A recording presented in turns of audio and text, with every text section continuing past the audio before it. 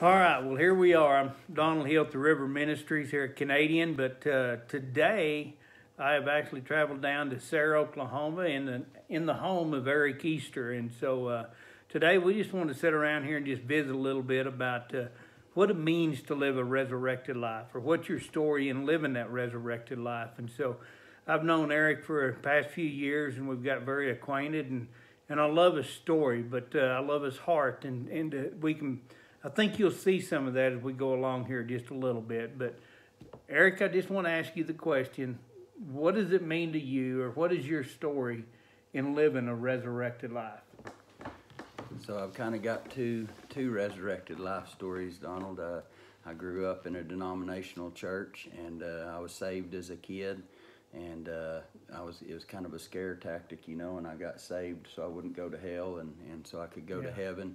And that was one resurrected life, and then got off track a little bit, and we'll talk some more about that. But the second time around, when I came back to the Lord, it was I would say that I've been living a kingdom resurrected life now, and that's the life that the Lord has for all of us. And so, as a kid growing up, I was in a denominational church, and like I said, I kind of got scared into making a decision. And I did a lot of things out of what I felt like I had to do to be a good Christian, reading my Bible and praying and going to church all the time, and just all the things that we do out of duty sometimes, and I kind of had a thought I was a little bit better than other people attitude, some of the kids at school that didn't go to church, and that might not know as much Bible scripture and pray as much as me. I kind of looked down on them, and I was a little bit of a judgmental Christian. So 4 days before my 21st birthday, my mom got killed in a car accident, and I got mad at God and went off into the drug world for a while. And when I came back out of the drug world, I got around Andy Taylor and Cody Custer, Daryl Perry, Buddy Southers, Charlie Kingsbury. A lot of those guys, they really helped me early on in coming back. But that's where I kind of came under what I would call a kingdom resurrected life, and I'd go out there with my problems and tell them, this is what I'm going through, what do I need to do?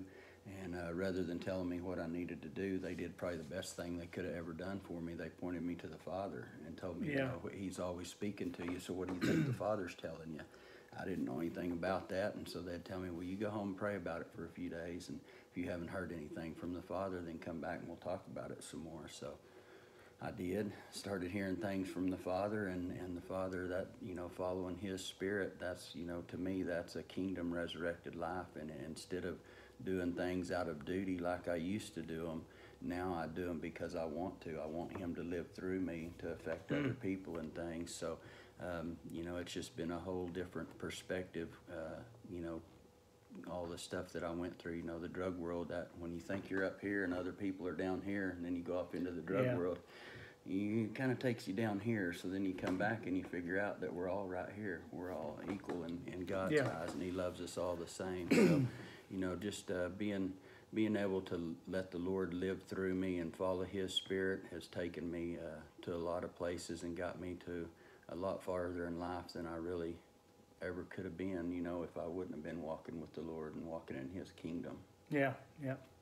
Well, those guys gave you some tremendous wisdom, and some of those same guys give me some of that same wisdom, and teach me how to. In fact, Andy's the one that led me to the Lord, and first thing is, he's teaching me that it stuck into my life is that, well, what's the Lord telling you? You live your life according to what He's telling you, not to what other man thinks or anything, but only what He tells you. And so knowing that we had freedom to hear the Father was a big deal. It was a very big deal for me, and I know it was you as well. And so because you did come out of the drug world, and things began to change, but your story is pretty unique because what the enemy meant for harm, the Lord has used for good. And so where was some of that with you now? Well, so, I just feel like the Lord, He took care of me because of that decision that I made as a kid to believe in Jesus. the Lord, even when I was in the drug world, I believe that He was watching out over me. He was protecting me even through all that. That's how much our Father loves us. Yeah. But coming out of it, you know, I kind of always thought that, you know, well, I've done all this bad stuff for 13 years in the drug world, so I'm going to have to go through all this bad stuff. You know, He's going to punish me. That's not our Father, you know. Luke 15, the story of Luke 15, that Father in that story, that's the Father that I experienced when I came out of the drug world. You know, He started blessing me right off. And so, you know, there was a lot of people in town that thought he's never going to change, and rightly so. They hadn't seen anything other than the drug dealer and the drug addict, Eric Easter, for 13 years. So rightly so that they thought that way of me. But there was something that changed that time in me. You know, the Lord did something supernatural. And so after a few years, you know, some people started taking notice, and I was trying to help all the other addicts. I was going back and trying to get the ones that I'd left in the drug world that were my friends, you know, and I was trying to get them coming to church and all those things. So going to recovery meetings, and there was people that took notice, you know, and Judge Roper here in Beckham County, she was one of those people, and she asked me about coming on the drug court team here as a volunteer, just to give them a drug addict's perspective, you know, and try to help her and the rest of the team figure out how to help these people and get them off of drugs and onto a sober life. So I volunteered for about 4.5 years for Judge Roper doing that, and then about 2.5 years ago, she hired me as the assistant drug court coordinator here for Beckham and Roger Mills County. So that's what following the Spirit. That's what, because there's nothing that it's nothing. I just walked out what I was hearing from the Spirit, and that's why I'm where I'm at. I take no credit for it. I just give all the credit to the Lord, following His Spirit. You know that with Him all things are possible, and that's a pretty big turnaround right there. And the Lord's the reason why. Yeah, well, you know, to go from a deal of being doping and selling dope, and then to go in and be more or less almost a type counselor. Yeah. Into for the court, for the county and stuff, and so that only God does stuff like that. Yeah. You know, that's a big deal in itself, but you know, that's still not the whole finish of the story there either, because you also now have another job at the church. Yes. So they're the first ones. There was Mike Fields. He's the first one that gave me a job. There was nobody wanted to hire me here in town because of my past, and I don't blame any of them. I wouldn't have hired me either. All the stuff that everybody's seen from me for 13 years. But Mike Fields gave me an opportunity to go to work at a lube, changing oil in semis, and I did that for a couple years and was faithful to that job. And Andy and them out there at Trinity Fellowship, they're actually the first ones that gave me a shot to when, you know, I was on probation still, and I think 2 years, I'd been clean for 2 years and still on probation, and they asked me to come on staff at Trinity Fellowship, and man, that turned a lot of heads in town, you know, because people were still a little iffy about, you know, he's on probation, he gets off probation, he's going to be right back to doing what he was doing, but Lord did something supernatural, and it stuck, you know. And so went to work out there, and I've been there now. I think that was in 2010, so I've been there 10 years now, and started out working in the benevolence stuff and the recovery stuff, and then still do some of that. And then about 4 years ago, I guess, started working with the youth, and it wasn't something that I set out to do, but it was something that I feel like the Lord, you know, He kind of gets you over where He needs you sometimes. So it's been great for me. It's helped me grow a lot as a person, as a Christian, as just a leader, you know, because sometimes I don't look at myself the way other people do, and that's what the Lord, He's trying to get me over there where He needs me to, where I can lead others, you know, in the things of the kingdom. You know, it's you're sitting here sharing some things, and I want to throw this in because I know that your home life changed a lot, and from where you were in the drugs and all that, you've raised some beautiful kids now, and just sent one off to college and just got in. I don't know what that does to Daddy's heart, but you know, you and your wife, you know, you're in a different place than you used to be, and it's there's more joy to go around now. But just the thankfulness that I know that you have of seeing where your kids are at today, to where if you'd have continued on the path you were on, to where they'd be today. Yeah. I mean, so, but you also said that you're very involved with the youth there at the church now. And that's something that is really spread out to more than just Sarah, Oklahoma. Yes. Yeah, we're kind of a regional church, so we have kids from Elk City, Merritt, Eric, Sarah, Cheyenne, Canute. We've got kids from several, schools and communities around here that come to the youth program. So I think we've got in the 30s in the high school. Me and Cody Custer, we work with the 9th through 12th grade, and then I just have a bunch of other great help. We have a kindergarten through 2nd grade class that my wife and my oldest daughter, Jenny, that they worked with, and then 3rd through 5th grade, the Norths from Eric, they work Wow. with them, and then Dustin Smith and John Pickens, they work with the 6th through 8th grade boys, and Kelsey Pickens works with the 6th through 8th grade girls. So I have a great team of people, that have come in and helped. It takes a lot to pull that off, taking care of kids. You bet. Feeding them on Wednesday nights, and that's what every one of us that have stepped up to do something for the kids. We've all grown through this. We may have learned more than the kids. We probably did learn more than the kids have, and we learn things every year, and we just get a little bit better at it every year, and some of that's through making mistakes. Sometimes mistakes are what we have to do to learn a lesson. So I've learned a lot of them that way, Donald. Yeah, well, you're not alone in that. So you brought up my wife a while ago. I want to brag on her a little bit. She's tougher than me. She went through a lot of stuff. I wasn't the nicest guy when I was on drugs, and ashamed of that now, but she went through some, me putting my hands on her and things like that. And, we had some tough times, but it's great now. We've got a great relationship, and the deal with our kids that you were talking about, if the Lord wouldn't have stepped in and intervened, I work with people in the drug court program all the time, and I just see how it goes down through generations from the parents to the kids and all of that. So I'm just very, very thankful that I broke that cycle, because now that I'm on this side of things, and I sure would have hated for my kids to go down that same road. Yeah.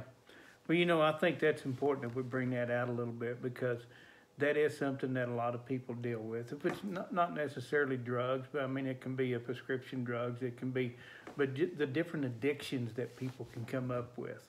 And, so I think it's important that dads especially step in and be the men that God created them to be. And so, and as long as you're hung up in those addictions, you never will be. Yeah.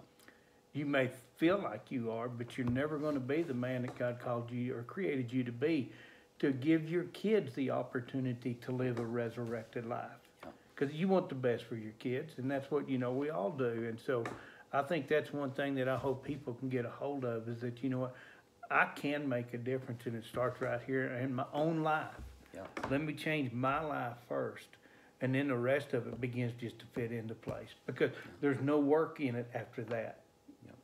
I mean, I've heard people call it a no sweat ministry, but and it means that, what, if I just surrender myself, he does the rest. He does. Yeah. We got this going on. He takes care of all this out here. Yeah. Andy and them, they taught me that a long time ago, and said get that relationship going on with the Father. If you put that first and work on that, he'll help you work out all the other stuff. And it's all in his timing too.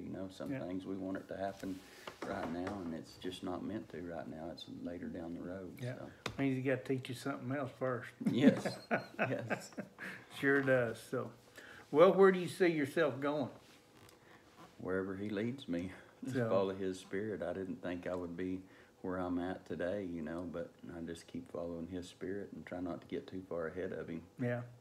Well, I know you've had the opportunity to come to Canadian. I know a few other places around that you've been able to go and to share, actually to go brag on your Father, your Heavenly Father. Yeah. And, and that's one of the greatest blessings that you can ever do, is to be able to just to go share about an intimate personal relationship that we have with our Heavenly Father. And I've heard your testimony numerous times, but it encourages me, because you've walked a path that a lot of people have walked, but they haven't had the same results. There's some of them that they may get over the drugs, but they don't go ahead and engage in a relationship with the Father. the way that they need. I've seen a lot of people over the years that would come out of something, but only to find out that they've got a place of void somewhere else. And so they fill themselves with something else. And it could be another addiction. It could just be a spirit of loneliness or whatever. And God didn't create us to live in that. He created, he says that the joy of the Lord is our strength. And so if I want that joy in my life, or that strength, if I want to overcome these obstacles that I face or that people face, what's the greatest thing that you think that we can do? Man, putting the Lord first and just walking with Him, walking in His kingdom and following His Spirit. I mean, that's been the answer for everything with me. That's the biggest key to me, is that. I think if that one's out of order, the rest of it's out of order too. It is, yeah. He's the best one to get our information and our guidance from. Yeah. Well, I like that, because the very thing is, and we've mentioned that we've got some tremendous men and women around us here helping support us. You and I both, we're very blessed men.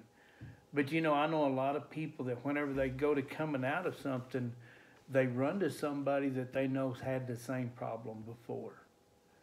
And how did you do it? Well, you know what? God didn't create you to live their life. So that's not where you're going to get it. You know what? I sit and I think, if Jesus is right here with me, and he promised to never leave you or forsake you, correct? Correct. So you know what? I don't need to go somewhere else. I have the source with me. I need to be asking the source. Yep. He is the source. He's the answer he's the solution to every problem that we may face. And if we will truly go ask Him and just intentionally, and it may take you a few days, whatever, but you intentionally go and ask Him where you need to be, what you need to do. He promised to give you a spirit that would lead and guide you. Yep, He's going to do that. And that's what worked for me. And I don't see any way that it doesn't work for anybody. So that's the advice that I give people. I just give, hey, get hooked up with the Lord. What's the Lord telling you? So it's a great advice. It's never the wrong advice to give people. Right. Right. Well, I think it's the best advice to give anybody. I really do, because if you miss that part, you're never going to, it ain't going to fit. Yeah. You're always going to be looking for something else. And so I'm very thankful to be able to come down here today and to sit and to visit with you about some of this stuff. And I know that there's a whole lot that we could sit and bring out here today, but who is the resurrected life for? For the triune God, Jesus and the Father, okay, and the Holy Spirit. Yeah. And you know what? He's the one that He says, "Come unto me, all you who are weary and heavy laden." We all have troubles. We all have trials and tribulations in this world. And you know what? What does He do? He says, "Come to me. I'm the source." And when we do that, He's going to be there, and He's going to give us the answers we need. I want to share one more thing with you, because He just showed me, that if I will try to look at things, because I don't always do this, but every once in a while He'll just really shake me, and I want you to see things from my perspective, and so for a lot of years, I finally got to peace about my mom dying in a car wreck. I finally came to peace with that, and got peace from the Lord and all of that. But I just, I was always wondering why. So 23 and a half years after her death, He showed me, when I got off track after she had passed away and went off into the drug world. I got some tools from there coming back. He knew that my heart was with Him and that I was going to come back to Him. He knows the beginning from the end. So He knew all that. And when I went into the drug world, and came out on the other side and came back to walking with Him, I had some tools to help some other people. Mm-hmm. So from His perspective, I went through all that stuff. And by my own choice, I went through all that stuff. But because of my mom's death, that's why I went through all that. So from His perspective and His purpose, the people that I've been able to help point to the Father and help to beat drugs and all of that on this side of it, it all works together for the good, for His purpose. Yeah. So sometimes we just got to stop and try to see things from His perspective, because this life, it isn't about us. It's about Him and letting Him live through us. Yeah, that's very good words, very good words. And you know, I can bear witness with what you're giving testimony to there, because I too, when I lost my dad, you know, that was the hardest thing got so mad at God, and I took a bad road. I took a very bad road for a lot of years, and led a lot of people down a bad path. Me too. And so, and it come to the point where, honestly, one day I was out actually at the cemetery, and I mean, I was crying, and I was drunk, and I was messed up, and I'm sitting out there, and I'm cussing God. I'm mad at him, and I'm going, how can you take my dad from me, my best friend? If you're such a good God, how can you take him from me like that? And that's the first time in my life I ever heard the Lord, and this before I was even saved. And I heard the Lord tell me that night, he said, Donald, I did not take your dad from you, but I did receive him unto myself. That got a hold of me. And I began to think, and then it wasn't shortly after that is whenever I was introduced to the Lord. And so, so things begin to happen. And you know what? So there's somebody out there today, they're walking through some hard trials or tribulations, that whatever it may be, and maybe it may not be the death of a loved one, but it can be anything. It could be just the bondages of this virus stuff that's going on and not being able to work like they normally do. But again, Jesus is still the solution. He is, always. Yeah. So, well, you got any closing words for anybody, or? I'm good. You're good? I'm good, yeah. Well, I think you shared a lot there with us, and I know that, again, Eric, I appreciate you letting me come down here and just invade your home and your privacy here, but I just want everybody out there to know that, you know what, it's the Word teaches us that it says we live, we move, and we have our being in Him.